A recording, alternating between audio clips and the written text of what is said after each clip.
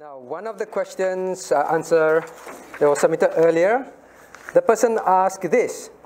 Now, why does Jesus tell those who he has healed to spread the news, and at other times he tells them not to spread the news? Okay, do you understand the question? Sometimes when Jesus does a miracle, heals someone, he says, go and tell people. Then at other times, he says, don't tell people. Don't tell people. So the person asks, now, why is this so? Why different cases? Why? Okay, so who wants to try to answer? Grace. Yes. Because when Jesus says don't tell people, it's when he is going to die soon. Jesus told them not to tell some people because he was going to die soon. Not so much that. He did tell people, well, don't tell people that I'm going to die because it was not time yet. So that's a different thing, all right? About his own crucifixion, and when he started the ministry, he did tell people, don't tell anyone yet until the time is ripe. Okay? But this is about healing, curing people. Why do you think so? Phoebe, why? Why do you think so? Sometimes Jesus, after healing, say, go tell people. And another time say, don't tell anyone. Why, Phoebe? Do you know? Don't know. Ilim?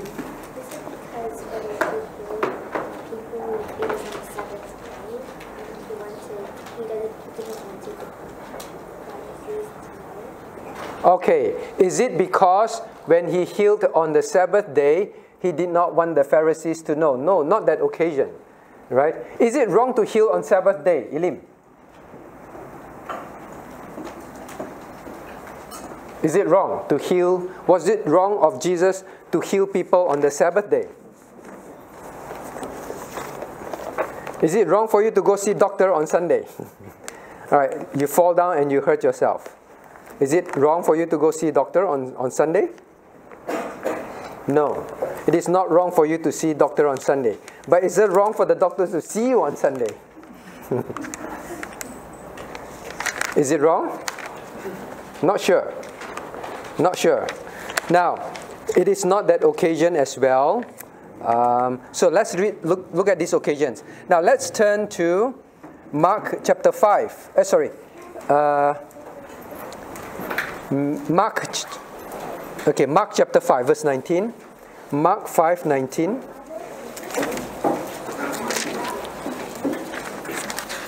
All right, Mark 5:19.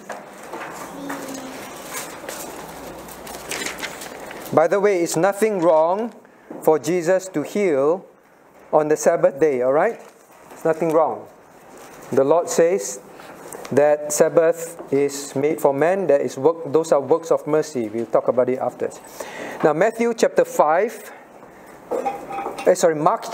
verse 19. Mark chapter 5, verse 19. I'm sorry, I'm behind. Okay, 1, 2, 3, reading. But saith unto him, go home to thy friends, and tell them how great things the Lord hath done for thee, and that I have had compassion on thee. Okay, Mark 5:19 says, now after the Lord healed this man, cast out the demon, then the Lord says that go and tell your friends, right? Go and tell your friends. So this time the Lord says, go and tell your friends. Now, let's turn to an example where he tells them not to tell other people. Mark chapter 7, right? So if you're reading the Bible, then 2 chapters later, Jesus says no. Mark chapter 7, verse 36. Okay, so Noah, you share the Bible with Arthur, right?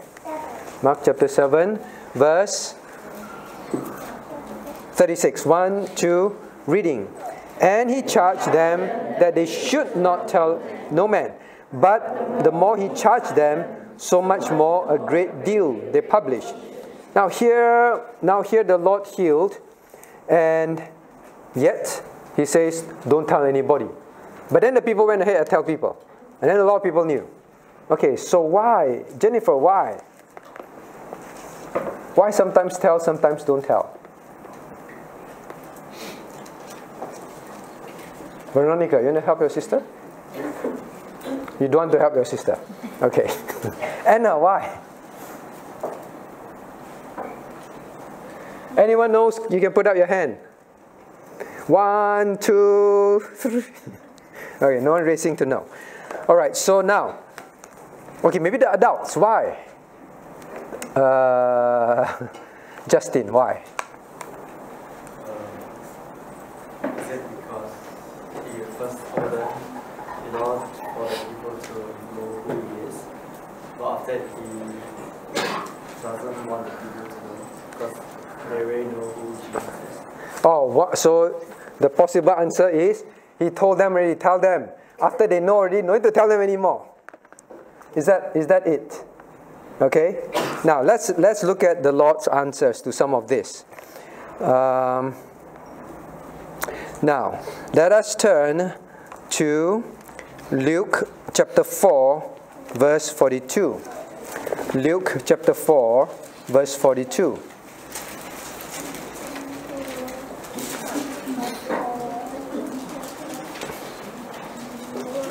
Luke chapter 4, verse 42.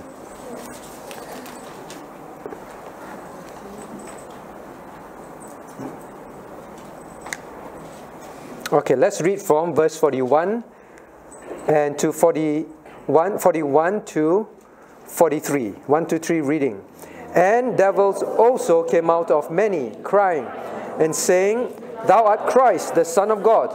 And rebuking them, suffered them not to speak, for they knew that he was Christ. And when it was day, he departed and went into a desert place. And the people sought him, and came unto him, and stayed him, and that he should not depart from them. And he said unto them, I must preach the kingdom of God to other cities also, for therefore am I sent. Okay? So, Hazel, why do you think the Lord did not want people to know? Based on these verses.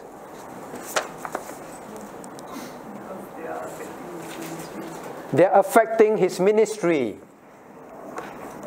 Okay, what you're all looking there, right? Do you know what it means? What does it mean? Gracia. Gracia? Gracia. How do you pronounce your name? Because I'm pronouncing it like Spanish. Gracia. All right, Gracia. Do you know what it means when the Lord says, I must preach the kingdom of God to other cities also? Do you know what it means? What is happening? You look at your Bible. You know, the people, verse 42, right? He went to a quiet place, and people still went there and looked for him. And then they stayed him. Means they said, don't go away, don't go away. Right? And then Jesus said, I must go to preach at other cities. So why do you think sometimes Jesus tells them not to tell people? Because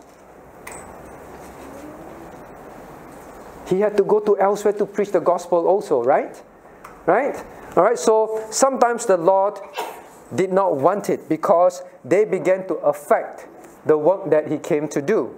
They say, therefore I am sent. I'm sent to go around to different places. But the moment they saw that he performed miracles, and then they benefited physically, they only wanted him to themselves. Don't go away, don't go away. A lot of people, many of us, can you just heal us? Don't go to other cities. But the Lord said, I came to preach to other people too. Veronica, can you understand? All right. So that is one of the reasons. Now, other reasons, for example, you see furthermore, like Mark chapter 1, verse 44.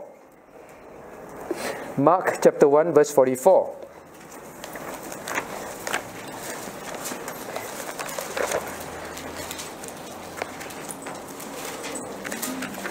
Mark chapter 1, verse 44. So the Lord gave us the answer earlier on. Okay, verse 44 and 45. You see what happened? Now, verse 40.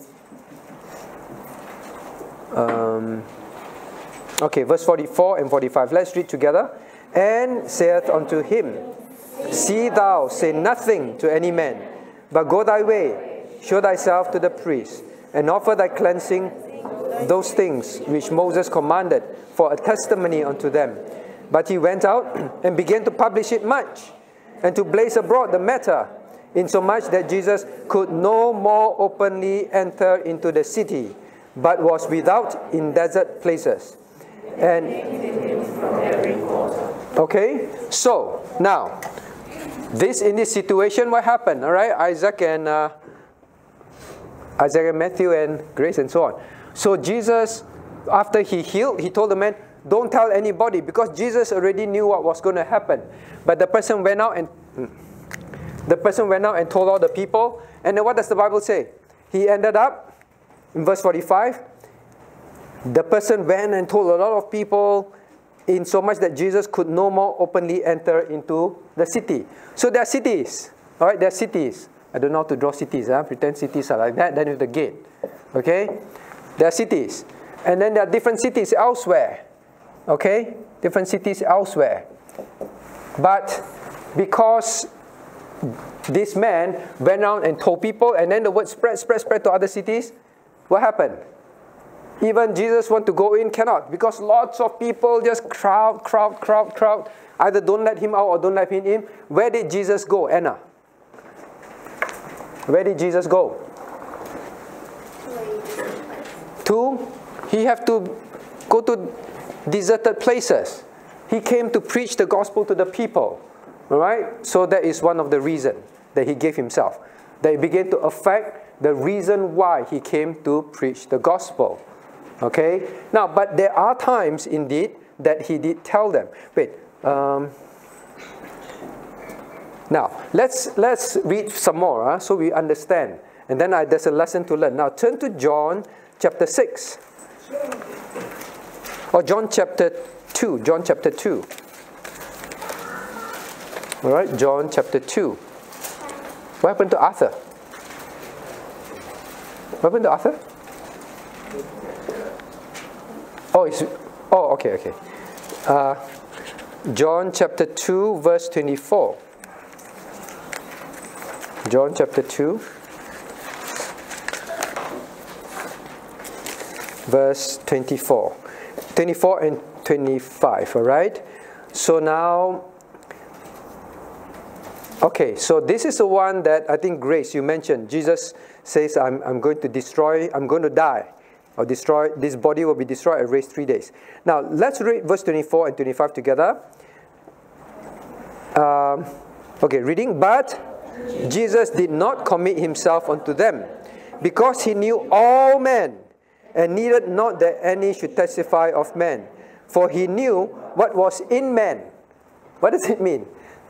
The Bible tells us that Jesus knew all men and what was in the heart of all men. What was in the heart of all men? What does it mean? What was in the heart of all men? Jesus knew what men's hearts were thinking. Okay? So Jesus says, even you go and tell a lot of people, I know what is in their heart. Now, what is in their heart? Let's turn to chapter 6, verse 26. Chapter 6, verse 26. Now, this is the occasion where the Lord just fed the 5,000 people. All right? But the people after that, they keep following Jesus. After Jesus fed them, then lots of people follow him. Isn't it good? Good or not? Not good. Why not good? Why not good? Who said not good? Oh, very fast. She. Why not good, Maggie? They what? They didn't believe. Okay.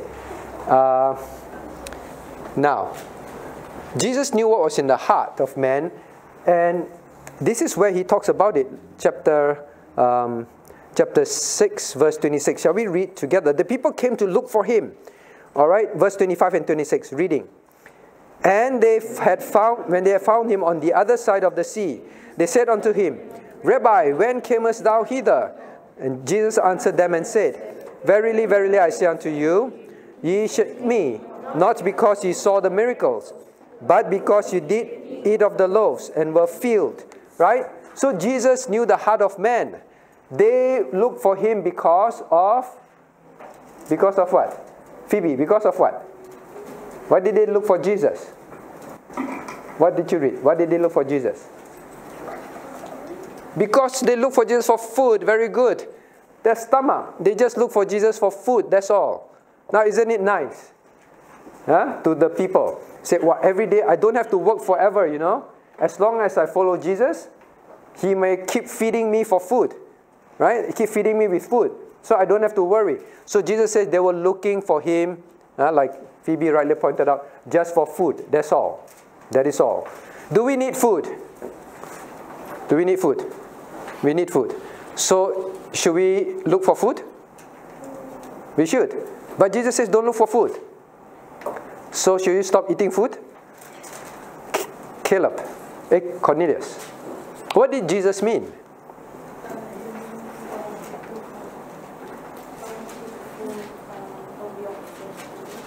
Don't seek food, what? Don't be obsessed with food. Who loves food? Who loves sweets? Who loves McDonald's? Right? Yeah, all right, okay.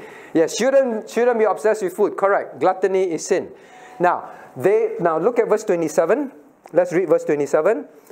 Labor not. John 6:27.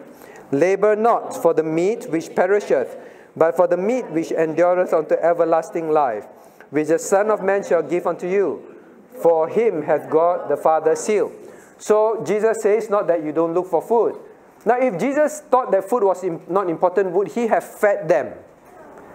No, right? He still fed them. But He says don't just look for food. What is more important? Isaac, what is more important? What does Jesus want us to make as more important than food? Seek who? Seek Him, right? Seek Him. So seek Him first. Because He is God. He is God. So don't seek for food that you eat, you will get hungry again. Seek for God that will save you and you have a life with Him. Okay? So that is the point. So Jesus knew the heart of man. In some occasions He said don't, because He knew it was going to impact His ministry. In other cases He did say go tell men. He did want men to know. Now when the case that He want men to know, now let us see what Jesus said to tell. Mark 5:18. Mark 5:18. Mark 5:18.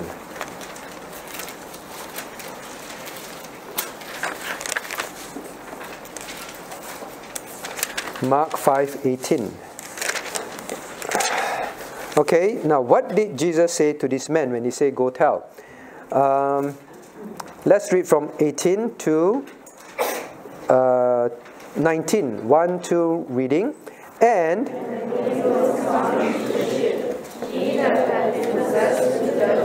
prayed Him that He might be with him. Howbeit Jesus suffered him but said to him, Go home to thy friends, and tell them how great things the Lord hath done for thee, and hath compassion on thee.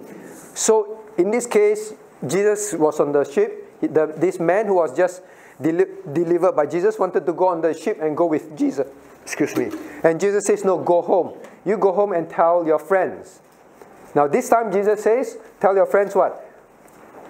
Anna, tell the friends what?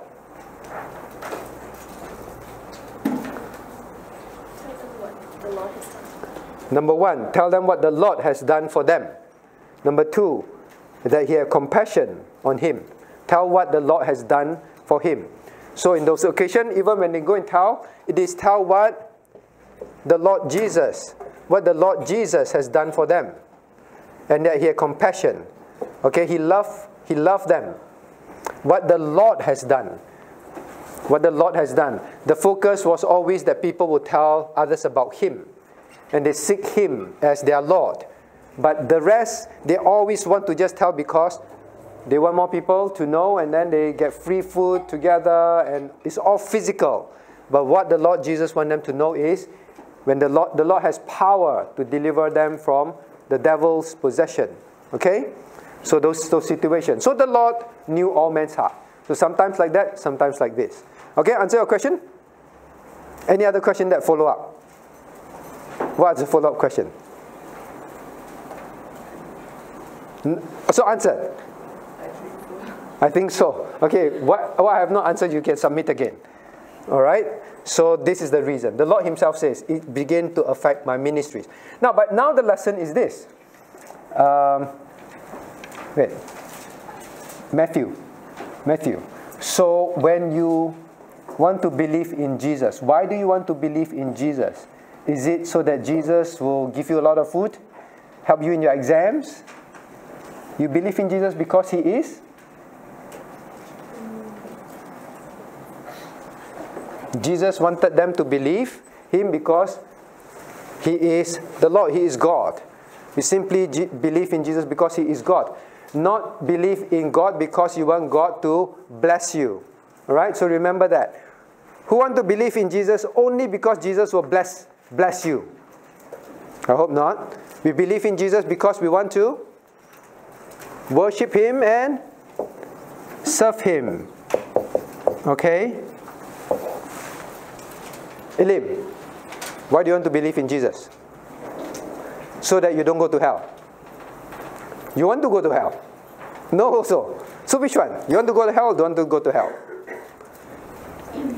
You don't want to go to hell. So why do you believe in Jesus? So that you don't go to hell? No. So why do you believe in Jesus? He is the Lord, and so that it's here. You need glasses. To worship him and to serve him. Okay?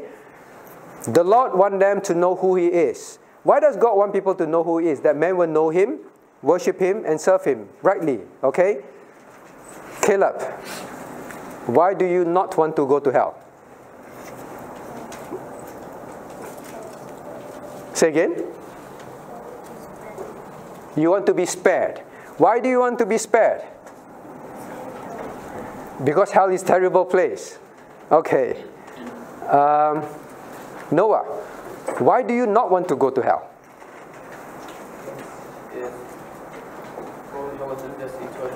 Eternal suffering. Okay, eternal suffering. Shane, today we learn, why did God save us? So that we don't go to eternal suffering in a terrible place. Why?